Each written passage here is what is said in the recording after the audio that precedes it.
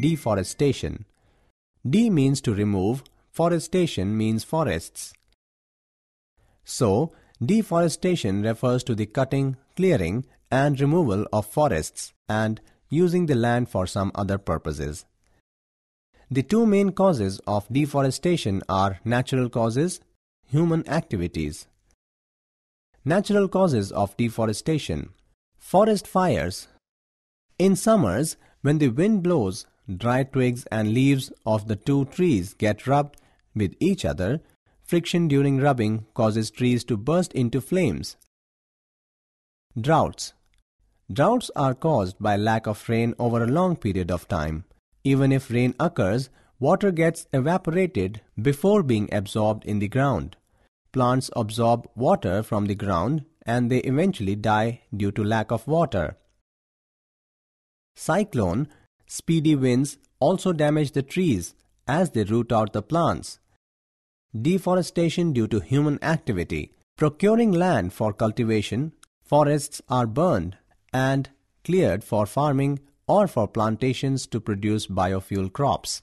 Farmers also clear the land for rearing cattle and often will clear acres of land. Mining. Mining also results in deforestation. Digging a coal, diamond, or gold mine requires the removal of all forest cover. Oil and gas extraction. Digging oil refineries for oil and gas extraction also requires clearing of forest land. Building houses and in furniture factories. Trees are cut to build houses and making furniture. Logging. Logging is cutting down trees in a forest to harvest timber for wood or fuel. The forest canopy is important to the forest's ecosystem because it houses and protects plant, animal, and insect populations. It also protects the forest floor, which slows down soil erosion. Overpopulation and urbanization. As cities grow larger, to accommodate more people, trees are cut down to make more room for houses and roads. Consequences of deforestation. Climate change. Trees absorb carbon dioxide during photosynthesis. Fewer trees would mean that less carbon dioxide will be absorbed, resulting in increased amount of carbon dioxide in the atmosphere. This will lead to global warming as carbon dioxide traps the heat rays reflected by the earth and increases the earth's temperature. Drought. Forests naturally cool down the temperature because they help in retaining moisture in the air. Cutting of trees leads to less water holding capacity in the atmosphere and increase in temperature. This disturbs the water cycle and may reduce rainfall. This could cause droughts. Effect on water table. Water table is the common source of natural drinking water used by people living around forests. When there is rain, forests hold much of the rainfall to the soil through their roots. Thus, water sinks in deeper to the ground and eventually replenishing the supply of water in the water table.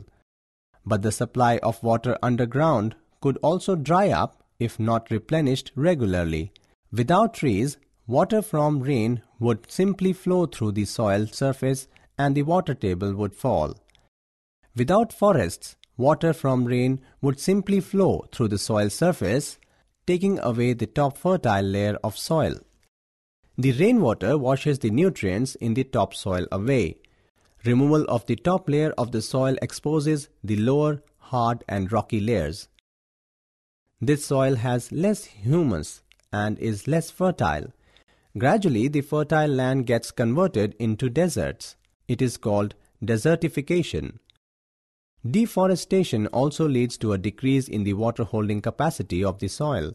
The movement of water from the soil surface into the ground is reduced. It causes floods. Habitat fragmentation. Cutting of forests leads to extinction of biodiversity of microbes, plants, insects, animals, indigenous people as their habitats get destroyed. This forces animals to enter habitats which are already occupied. This can pose many problems such as terrestrial conflicts, loss of their habitat, lack of food availability, migration disturbances. Deforestation also leads to water, ground, and air pollution. Reforestation is restocking of the destroyed forests by planting new trees. The planted trees should generally be of the same species which were found in that forest. We should plant at least as many trees as we cut. Reforestation can be natural or by human activity. Natural reforestation.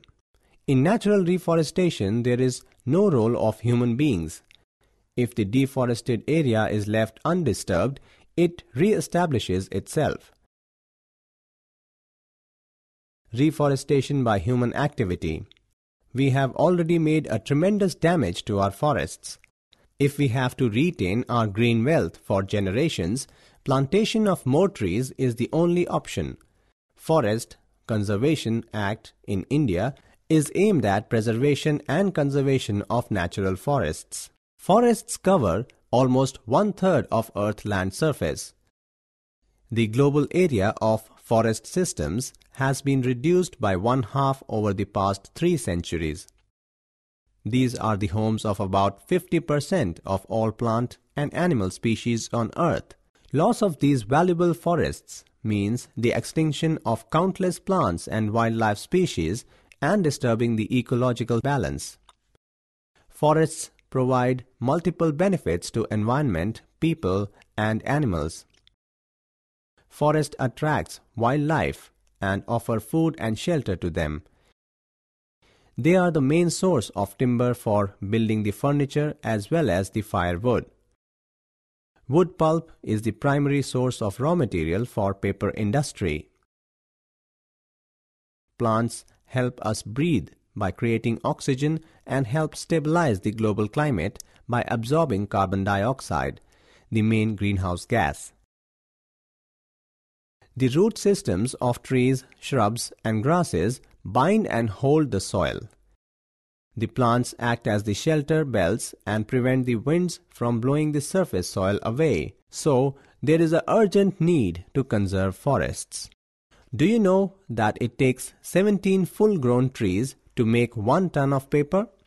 The wood is turning into pulp, which is then treated with chemicals that effectively break up all the cellulose, leaving only the fiber strings. The fiber is then used to make paper pulp.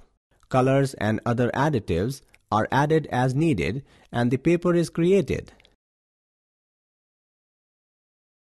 Paper can be recycled 5 to 7 times for the use. If each student saves at least 1 sheet of paper in a day, we can save many trees in a year.